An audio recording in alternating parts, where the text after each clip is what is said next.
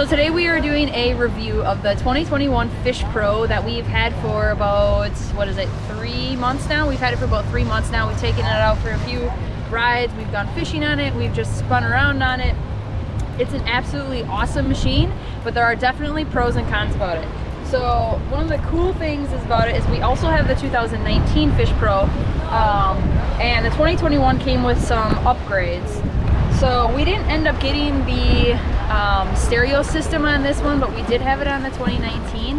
However, Seadoo came with some flaws when we got our machines, and we had problems with the wiring in both of the Garmins and also the wiring in the stereo system in our 2019. So neither one of those worked at the time, and actually our Garmin system does not currently work on our brand new 2021 FishPro. I don't know if they just didn't hook it up at factory. I'm waiting on a local dealer to figure out what the issue is. So you want to come around here.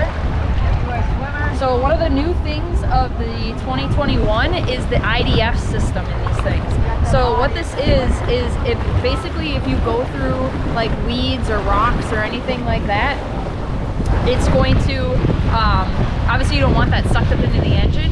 So the engine is actually going to be able to release that stuff with this IDF button. So all you have to do is when you go through those weeds or rocks or anything, you're going to press this button right here, IDF, and then squeeze the, so you're going to start by squeezing the brake lever, maintain the brake lever engaged, and then squeeze the throttle and have that IDF engaged, and it will release all of that stuff from your intake system. So that's one of the new things of the 2021 that's super awesome. Like I said, our Garmin is not hooked up right now because the wiring system, so that's one of the cons that I would say about the FishPro in general. One of the new things that came with the 2021 is this sweet cup holder, and let me tell you, it is amazing. Definitely handy. And you can also, this is kind of cool, so you take off this fishing rod holder. Hold on one second. So you take off this fishing rod holder and then the cup holder, and you can actually change the sides that they're on. No, whatever. You can do that, I promise. So it's got 2 compartments on it. One of them's right here, and it's like, it's a smaller one, so it's easy access. So you have room for stuff right here, and then it's got this sealed one where you can put any electronics. So I got my phone in there, slip it shut, and then it's waterproof. And then it also has this bigger compartment. It's tons of room. We got some stuff in there right now, but towels, all of our diving gear goes in there, and then the footwells also are large enough to hold diving gear and stuff, even with 2 people here at once. And then you have the fire extinguisher up top. So when we were just shooting our video, we met these 2 older guys, probably in their late 50s, maybe early 60s even, and they didn't want to be on camera. They rolled up to the beach that we were just making this video on about our FishPros, and they had 2 FishPros filled with camping gear, and they asked where they could go camping. So we suggested that they go to Peanut Island, which is nearby where we were in Jupiter.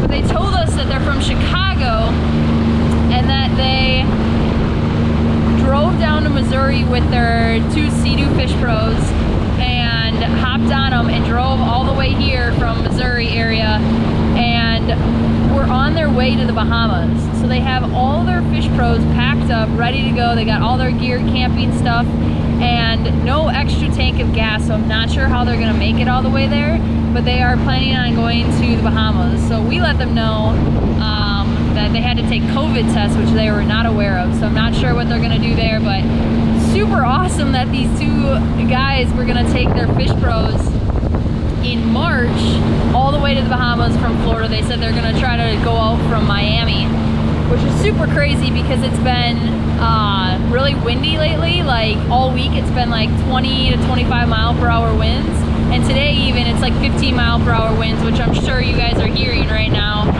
and probably not really able to hear me, but super cool that those guys were gonna do that. I definitely want to try that someday. So hopefully they're safe on that trip.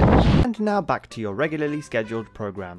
Going around to the back here, the cooler comes with 4 fishing rod holders and then 1 up in the front here, so you have a total of 5 fishing rod holders on this FishPro. And this is everything that it comes with standard. We did not add anything. So then the other nice thing about this is the size of the platform. So the platform, even with the cooler, is big enough to where you can stand on it, swim off of it, and even sit on the cooler if you want and fish off of it. And then you have this step stool ladder right here to get out of the water. The cooler can come off, it just snaps off, and you can actually either put it on the front half or the back half. The cooler is really nice size, and it also has a ruler right on it for measuring your fish. So when you catch your fish, it's got the ruler right on the cooler. Measure them out, see if there's good size. If they are, throw them in that cooler. If they aren't, back in the water. The gun wells are extra high on the FishPros, which is super nice for 2 reasons. It makes it harder to tip over, and also you can put your feet on there when you're fishing. Like so. Fishing, and you can put your feet up here. So if you catch a big one, you have the step stool. Or what do you want to call it? You got the rail to get that. To get that. I said. Oh. It also has a sport mode that is able to make this thing go from 0 to 50 in seconds. One of the nice things about the FishPro is that unlike most other jet skis, it has a reverse. So this thing can actually go in reverse, which is amazing when you get stuck in a sticky situation.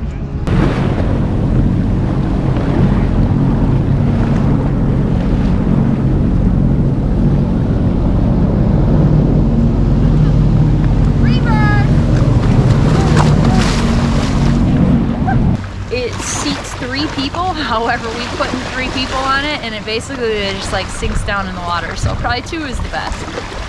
It comfortably fishes 2 people. If you guys have a FishPro, or if you're interested in a FishPro, drop a comment below, let us know what you think of it, let us know any issues that you've had with it. Obviously we just had that wiring issue, but it was kind of a big one because we are still yet to be able to use our Garmin on the 2021 FishPro, and it's been 3 months and they haven't been able to fix it. So let me know if you have any issues. So all in all, this machine, both of them, either the 19 and the 2021, are both awesome machines. These machines are an absolute blast. We're gonna go take them out. We'll see you guys on the next one.